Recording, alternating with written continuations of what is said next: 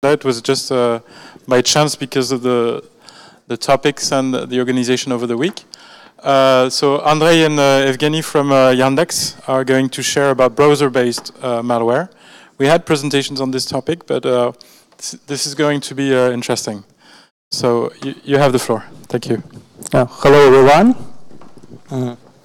Welcome to our presentation. My name is Andrey Kovalev. As Eric said, this is my colleague Evgeny Sidorov. We work both at Yandex security team. I focus in Yandex browser security, and Evgeny is engaged in web application security and mobile application security. We had a talk at BotConf 2014, and now we are going to present our new research about browser-based malware. During this presentation, we will dwell on the man-in-the-browser technique, which is correlated with browser-based malware. We also discuss some next-generation features which used by modern man-in-the-browser malware. We also discuss some in-the-wild examples, the most interesting examples. And at the end, we, of course, will share our experience and knowledge about the detection and prevention techniques for such kind of malware. So, let's go to the man-in-the-browser basics. You all probably know this attack vector. It's well known, actually. During this attack, the attacker has to infect the victim's computer by malware, which has to inject the special malicious code to the browser process.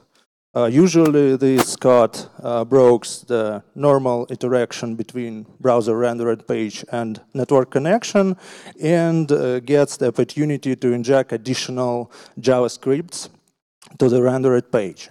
So these JavaScripts have opportunities to steal credentials which a user entered in this page, and dump web page or hijack content on that page, and so on. This very actual attack for internet banking systems, mail providers, social networks, and so on. This story started long ago. For the first man-in-the-browser realizations, the browser helper objects for Internet Explorer were used. And the first realization was based on just request-response hijacking for the browser. But modern classic man-in-the-browser examples just do the JavaScript injection for being very reliable and good. Very good explanation of this technique was at BotConf 2013. Guys from GData made great presentation about classic man-in-the-browser technique. You can find it on the link. But we want to discuss some difficulties that meets the attacker when he wants to use the man-in-the-browser technique nowadays.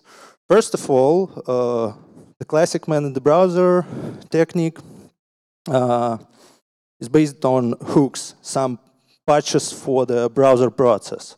Nowadays, these hooks are very hard to support because every update of browser can break these hooks. Also, nowadays there are several security technologies like app container, for example, in Windows 10, that which also makes special hardenings for code injection. And of course, such technique produces a lot of indicator of compromise. So the attacker have to infect the system by malware. This malware must inject some code. This malware of course, should get after running the system, and so on. And all these indicators of compromise are well known for antivirus vendors, and antivirus vendors know how to detect these classical techniques. But in our research, we want to introduce some next generation features of modern man-in-the-browser malware and adware. So for getting the same effect nowadays, the attacker doesn't have to create the malicious code injection in browser during the hooks, using the hooks. He can just use the browser extensions for the same effects. He also can use Windows filtering platform proxies, which is more difficult than extensions. And also there are several remote proxy servers, so VPN providers, which are often used by users for bypassing national based firewall. For example, in Russia, there is special mechanism provided by Roskomnadzor. A lot of users want to bypass it and use such kind of services. And all these services could provide web injections. So in our research, we are focusing browser extensions because they are very reliable. They have less indicator of compromise than Windows filtering platform drivers. And they are very interesting for us. So let's go to in the wild examples. We found a lot, but we will describe it only two. And the first one is the Echo malware, and we called it just Facebook backdoor. So what is the Echo malware? Actually, it is extension, Chromium extension, which spreads without any dropper through and for Facebook. Well, it's distributed by inline installations, and interesting that it works like classical botnet. He has own so-called command and control server, which provides the main malicious functionality. The main purpose of this backdoor is the advertisement web injection, and also we found one example which provided access to the special Facebook applications to victims' account. But this application was first was blocked by Facebook very quickly. The Echo name was given by guys from Malwarebytes. You can see their post on the link. So let's go next. The main distribution methods of these backdoors are video tagging system of Facebook and Facebook direct messages. When victim gets the link to the special phishing page, which looks like this, if victim will try to play the video, the special malicious extension will be installed like the video player actually. So this extension works the same this way. So the first of all, the extension tries to load main functionality from command and control server. In the early versions, command and control server provided main functionality itself, but in the last versions we saw when the command and control server did several redirects to raw GitHub user content, for example, where the extension gets can get main payload.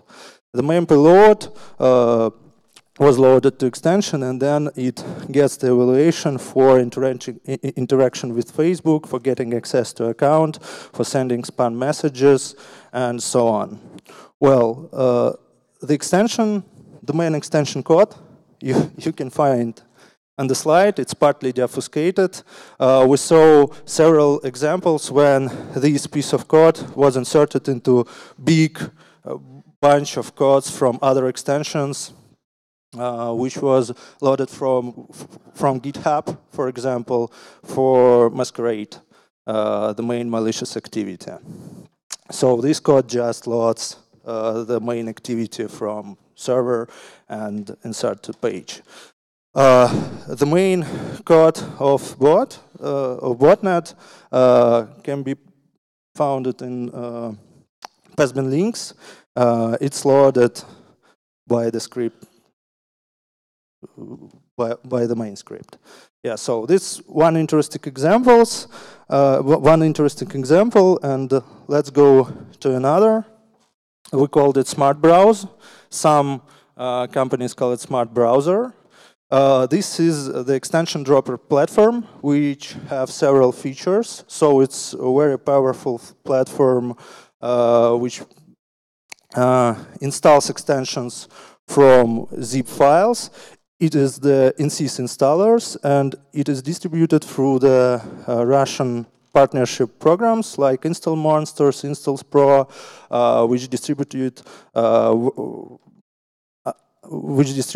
rapid software or potentially unwanted software. In Russia, it's also very popular. So it has a lot of features. It could use special hijacking technology for bypassing Chromium-based browser extensions blacklist. It uses the legal extension IDs when he installing malicious extensions. So the blacklisting mechanism thinks that that user use legal extension, but the content is hijacked. It also could delete ad blockers, competitors from the user systems, and in sometimes it could bypass some browser extension protection mechanism I will highlight later. In some versions we found the functionality which allows to switch some Chromium browsers to developer mode or change to battle channel. Some versions set up themselves to the afterrun, and this feature uses for in every system start changing the extension IDs for bypassing also blacklists. Some extensions block the special Chrome settings pages. Well, the main architecture of Smart Browser you can see on the slide. The core of this malware is the NC script, which calls the binary libraries when he needs to make something malicious. So by the, for example, by the alpha Kami DLL, it could patch the preferences and security preferences for Chromium browser to install something malicious. System DLL provide functionality for WinAPI calls. Exec DLL provides functionality for run command line scripts, and so on. So the main is the NCs. You can see the code example of this NC script partly deobfuscated on the screen. The full script also is also provided by the link. One interesting feature of Smart Browser is adding extensions to the system after run. What is it? The extension for Chromium have special option which called background. If extension in its manifest set up this option, it will run it will continue run even all browser windows will close it. The Chromium-based browsers have default options stay running in the background mode if any extensions with flag is installed. So the Smart Browse installs extension with this flag and also adds Chromium browser with no startup window flag to after run. It allows to start extension after the computer was loaded and keep running it before it switch off. And the user could don't even start his browser. The malicious extension always be running by these mechanisms. So what's the payloads? What's the payload? What's our web injection? The web injection, as a rule, advertisement-based, and sometimes we found something interesting. For example, this payload hijacked web search systems. When user try to go to the Google, for example, the extension script hijack the request and redirect to another search system. Here is this example for Google, but in full code, you can find that other web search systems also use it. Or, for example, you can see this code. This code is the classic web injection for malicious or adware extensions. It's just insert the script to a web page, and this script create a lot of advertisement banners and the content. So this is pretty interesting examples. Of course, they are not hijack the banking content, for example, but the banking content also possible to hijack this way. Nothing differences. So, and very interesting feature that the web injection content also lives in a remote server, so the extension could change its behavior with time.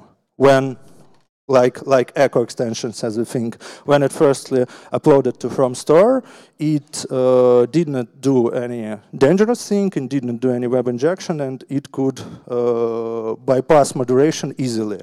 But after weeks, for example, it can create the special web injects, and bad things can happen. So that is very powerful way, very powerful platform for next generation man-in-the-browser attack. Well, we discussed the examples. Let's go to the detection and protection methods. And now I want to give a word to my colleague Evgeny. Thank you, Andrey. Let's discuss some detection and protection techniques. And before I start describing detection techniques, I want to highlight some problems. Detection problems. So as Andrey said, malicious functionality can be stored on remote servers. So these extensions, this malicious extension can change its behavior during its lifetime. So this is why malicious extensions can just bypass some moderation processes. And for example, if you use some kind of blacklisting technique, these extensions use popular file hosting services to host payloads, so you can just blacklist these hosting services because your user will be disappointed. And extensions usually use some kind of URL hashing schemes, so they send a hash of the URL to the remote server, and remote server responds whether what payload should be injected. So even if you have a bunch of such hashes, it's very hard to find out at what sites command and control server will inject the payload. Will send the command to inject the payload. As I said, malicious extensions can easily bypass moderation, and as I said, malicious. And malicious extension can, for example, act the vast majority of time like a legitimate extension, but inject malicious payload only if it comes to a bunch of interesting sites. For example, it's social networks, maybe it's banking applications, and so on. And as you saw from these examples, there can be few indicators of compromise. For example, if you take a look at Smart Browse, you can see just browser process in outrun and just NC script in outrun, and that's it. Let's talk a bit about detection approaches. You know that there is some kind of traditional AV approach, but you can notice that not only end users are suffering from this man-in-the-browser malware, but also web resources are suffering from this from such kind of malware. So we can involve web resources into detection of such malicious extensions. So we have the first bunch of detection methods. It's server-side detection methods, and all these detection methods are based on the idea of content security policy. So we can use browser reporting opportunities to detect some such web injections or some unwanted content on web pages. Just in a nutshell, content security policy is a set of headers that can be used to prevent cross-site scripting attacks. But the most interesting part of content security policies for me is that reporting opportunity. You can provide a special URL and you can set up this content security policy. And if this policy is violated, your browser will send a special request to the server that something violates content security policy for this web page. Content security policy is just a header, but it can be defined by a special meta tag on your web page. But we don't consider this meta tag to be useful because you can provide reporting URI if you set up content security policy using a meta tag. Here you can see just an example, this header from server response, it defines content security policy and the reporting URI, and for example, if some kind of script was included in the page, and this script from evil.example.com, this case will be reported, and your server side will receive this report, this JSON with some information about policy, about what directives are violated, and so on. So the first detection approach, server-side detection approach, is just to use content security policy. It can be used by your web application, and you can collect these logs, analyze what kind of scripts violate this content security policy, and use this information in your detection engines. But this approach has a drawback because malicious extension do have opportunity to remove headers. It can modify content security policy header. It can completely remove it. It can just add its origin to extensions and so on. So to detect such cases, you can use so-called inverse CSP approach. So you just for example, you can use this approach when you need to detect whether your content security policy header was removed or not.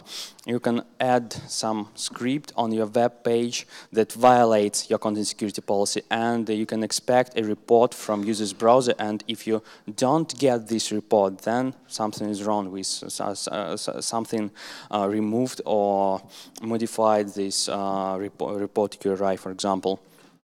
And the third approach is so-called GS validation.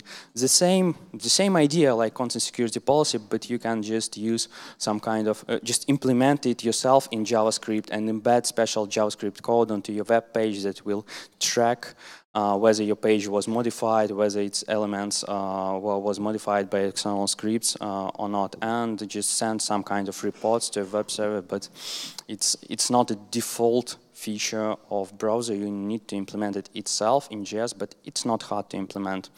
But anyway, you can make it hard to delete. For example, malicious extension will need to do some kind of sophisticated tricks to completely remove this code without breaking down page functionality. And sometimes it can be very hard. And we have the second group of detection methods. It's client-side detection methods. These methods can be implemented in browser. For example, if you're a browser vendor, Yandex has its own browser called Yandex Browser.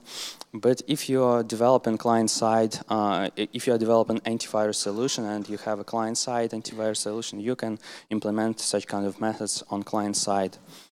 The first obvious method is blacklist. So if you know that these extensions, this extension is malicious, you can just add it to blacklist and just remove this extension, or just send notification to user, show notification to user that this extension is malicious, and just remove it.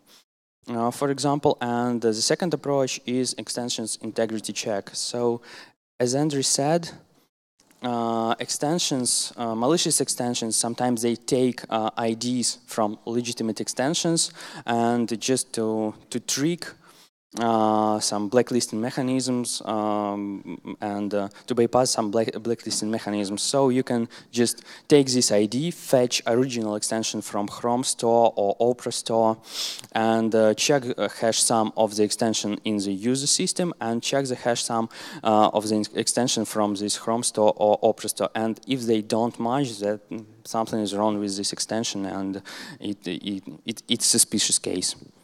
So we carried out several experiments with such detection approaches, and we were able to reduce the number of users who are suffering from such man-in-the-browser malware.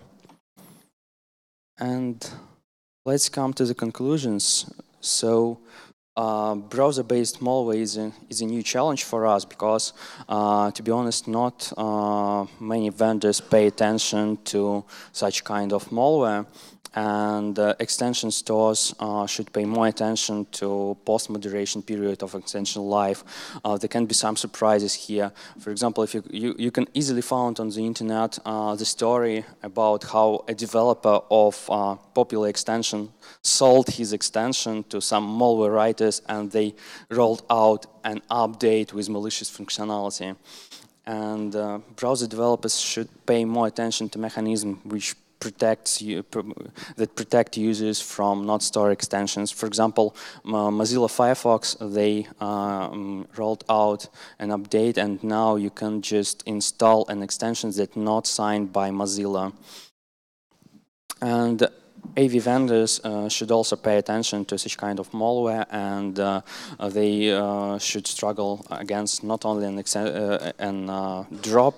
not only against droppers, not only against installers, but also against extensions themselves. Because as you can see, for example, Echo malware, it doesn't have any dropper; it just tricks user to install this extension. And as you can see, content security policy can be a useful thing, not only for protecting your user from cross-site scripting attacks, but also can be used as a detection mechanism, because you can collect a lot of logs, you can analyze them on your server side, enrich your detectors, employ some kind of statistical approaches and so on. So you can just set it up. It's not hard. This technology is not silver bullet. It has some drawbacks. It can be bypassed sometimes, but anyway, it's good enough, and it tends to be effective against some threats. And that's it. Thank you all for your attention. If you have any questions, we'll be happy to answer them. Here is our contact, so you can just drop us an email. Yeah. Feel free to contact us. Thank you.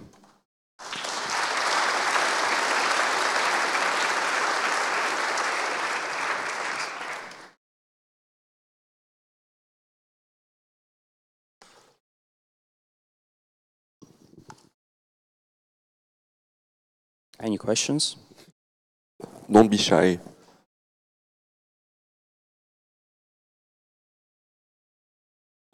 I've just a remark.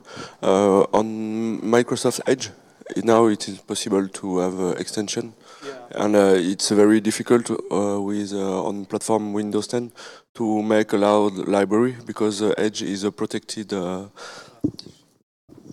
I can answer. The Microsoft also, as I know from my information, it also has the extension mechanism, and the extensions could be written in JavaScript. No, you don't need the DLL or browser helper objects. You can create the extension in JavaScript here.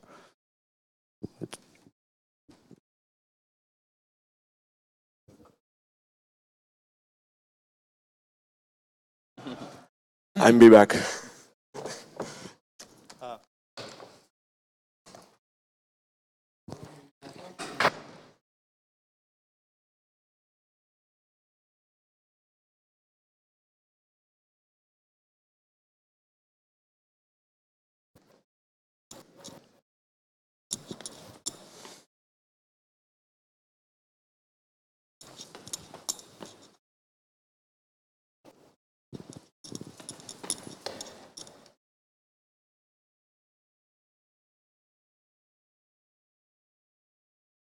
Oh.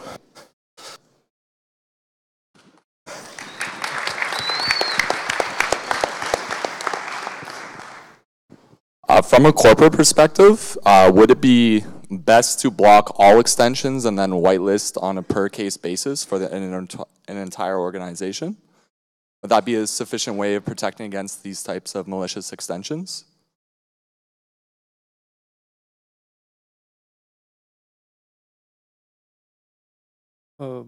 I think that it's very hard task to block all extension because, for example, the smart browse, the NCS installer, which we discussed, could install extension without any user interaction with browser. So user just need to launch the NCS file. And this NCS file will patch the browser, install all extensions, and it could just change some browser options, some browser preferences. So if you, for example, use the group policy mechanism for blocking extension, it can patch the settings and your protection will fail. I think. So like patch the local settings and then just push it, I see, okay. Yeah, so Fair it's enough. very, very hard task to block the extensions. Thank you. Yeah. Now I'm here. Thank you very much.